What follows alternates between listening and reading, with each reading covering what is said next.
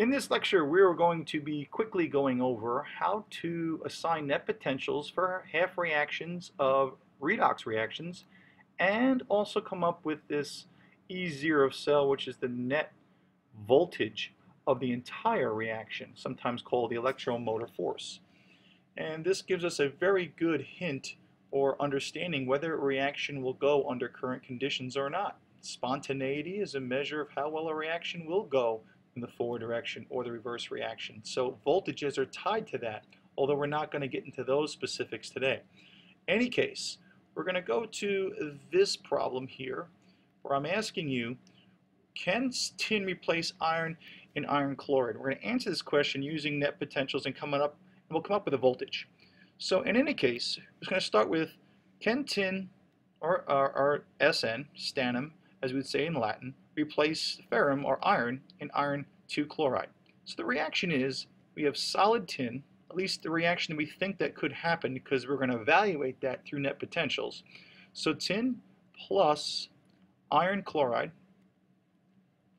what should it give us? Well, remember, redox reactions give a very classic single replacement reaction. So we're expecting the tin to replace the iron and make tin chloride and then re-kick out the iron. Now, we need to assign some oxidation numbers. That's our first skill. Standalone metals get a 0, so iron is 0.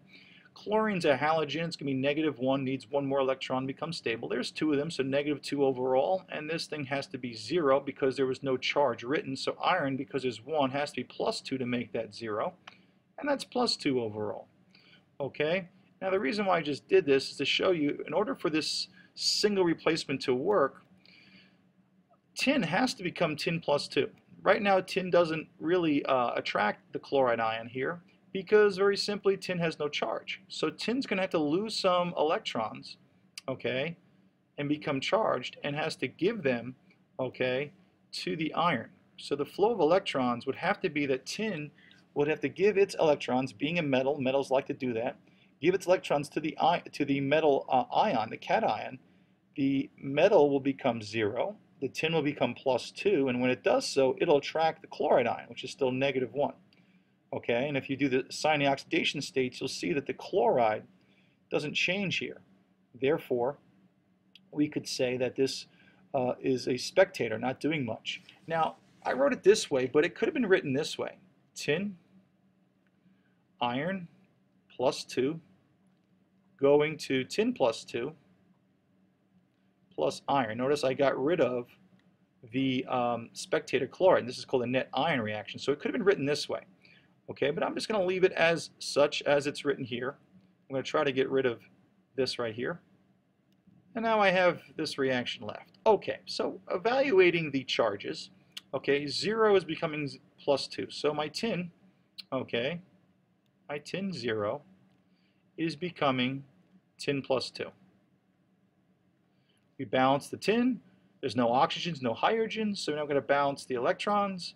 And we need 2 over here for both sides to have the same charge. This -2 and a +2 is 0. This tin is 0. Remember, when we assign oxidation, we assign electrons to one side of a half reaction. Both sides of a half reaction have to have the same charge. Conservation of charge here. Okay, we're going to pull out iron. Here it's +2. It's going to go to iron 0. And it's going to have to gain 2 electrons. Notice there's no oxygens, no hydrogens, there's nothing to balance here other than just the iron. There's 1 iron, 1 iron. I put 2 electrons because -2, right? 2 times -1, each electron's -1, plus a +2 is 0, that's a 0. Okay, and if you notice, the electrons will cancel. And we get an overall reaction, which is already balanced. 1 tin to 1 iron, as you can see. By balancing electrons, we would balance the net ion reaction. So our reaction is balanced very simply. Now I'm just going to white this out. Okay, so we know what we're doing. And of course, the total reaction is tin 0 plus Fe +2 goes to tin +2 plus iron 0. Okay, great. What am I going to do from here? Well, I want to assign some oxidation states. All right, so now that we have our half reactions and our overall reaction balanced because we balanced the electrons, let's look at the question, can tin replace iron? What they're really asking here is this spontaneous? Will this work? And the way to answer this is through voltages. What is the E0 of cell? What's the net voltage, the net electromotor force? Remember, voltages are an energy. It's a joule per charge. So it's an energy per charge, meaning we're going to evaluate whether this reaction works by looking at the two players here. We have tin and iron are the two players. Someone's oxidizing, someone's reducing. Okay, so if we look at my reaction, clearly, okay, the one who is reducing, a reduction or reducing means that you are accepting electrons. You're helping pull electrons away. So in my reaction, it looks like the iron plus 2 is accepting 2 electrons for this to work. For this to replace, this is happening. So the iron plus 2 is reducing. It is also the oxidizer, or some people would say the oxidizing agent, right? It is the iron, okay, is forcing tin maybe to oxidize by pulling the electrons away. If this in fact works. Okay, we don't know. We're going to evaluate that. Now, who is doing the oxidizing? Oxidizing, or I should say oxidation, is the one losing electrons, and that's the tin.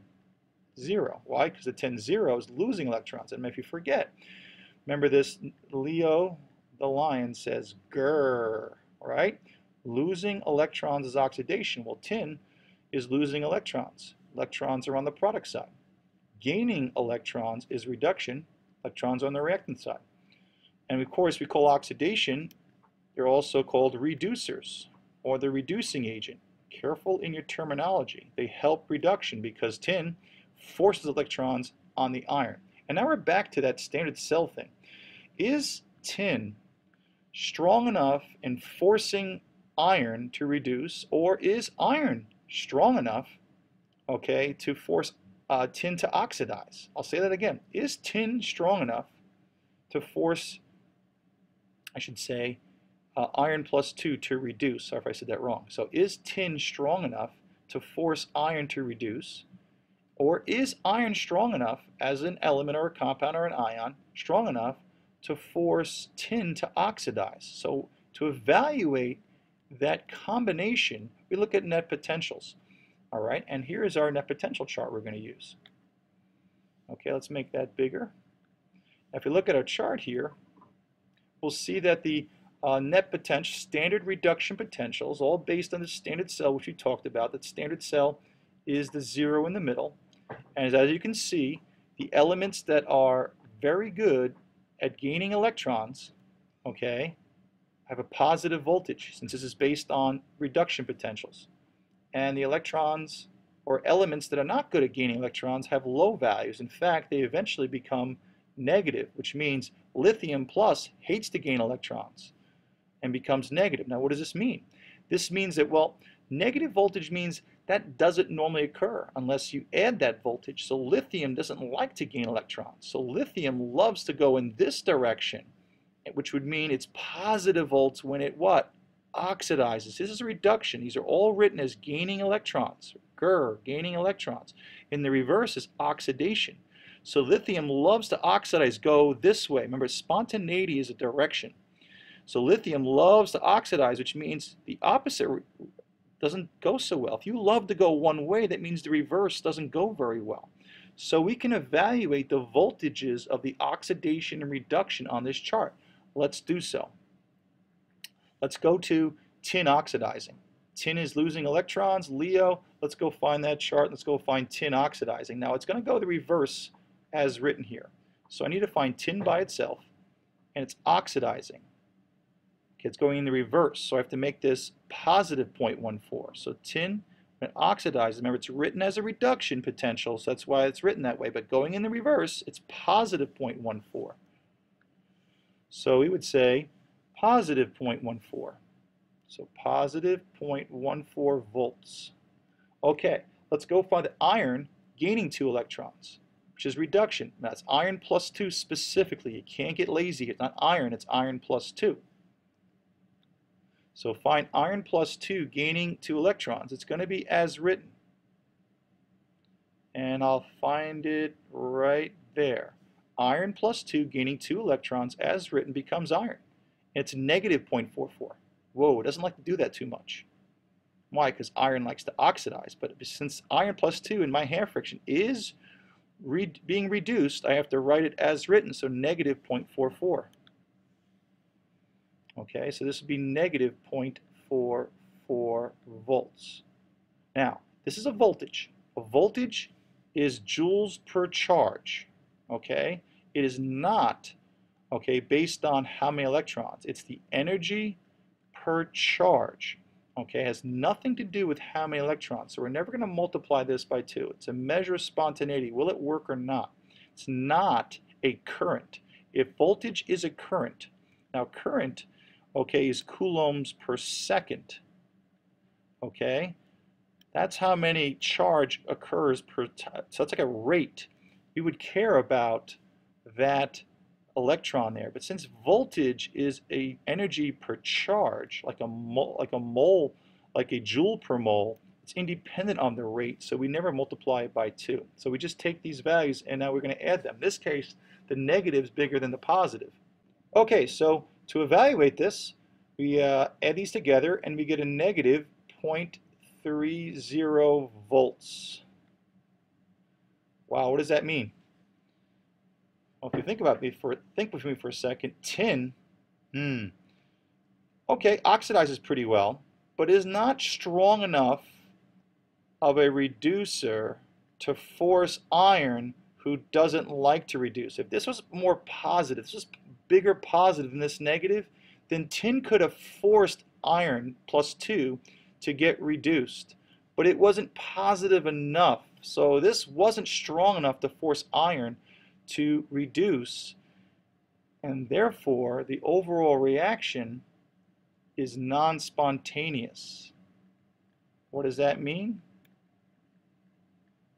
That means the reaction is not going to work in this direction under these current set of conditions. So it doesn't work. So can tin replace iron? And the answer, is no, it cannot. That is our answer, because we got negative voltages, which tell us the reaction doesn't go in that direction. In fact, it tells me that the reaction actually goes spontaneously in the reverse. See, negative volts means to make this go in this direction, we'd have to add exactly 0.30 volts to make it go. Okay, so that's how we do this. All right, hope that helped.